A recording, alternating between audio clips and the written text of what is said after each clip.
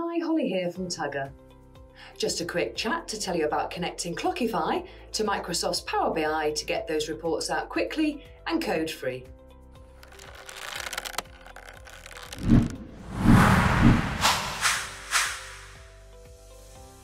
In order to connect your Clockify account up to Tugger to get your data, you will need the Clockify API key.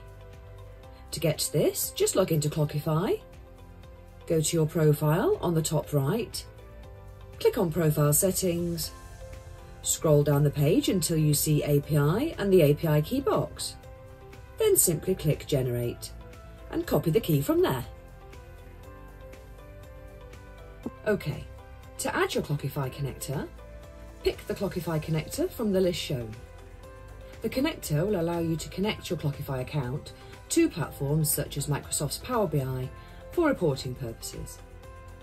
Add a name for your connector. Select how far you want to go back historically for your data. The default is 1 year. Select a synchronization frequency. This is how often you want to pull data into Tugger. The default is 1 hour. Paste in your Clockify API key you copied from Clockify at the beginning.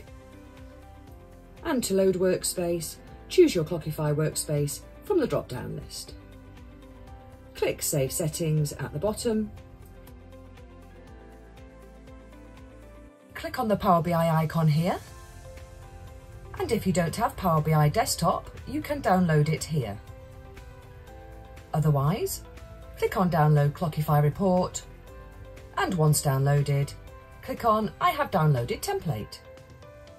To add data to your Clockify report, copy the OData URL from Tugger and paste this into Power BI. Once you have done that, just click Load.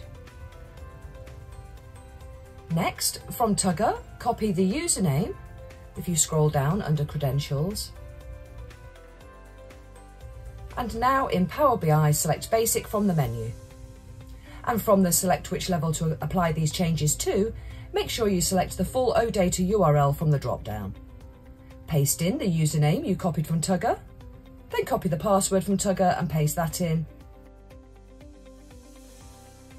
And click Connect. And your data should start loading. Now you can see your report. I hope this video is of some help. Please like and subscribe, and any questions, drop them in the comments and the Tugger team will get back to you. See you soon.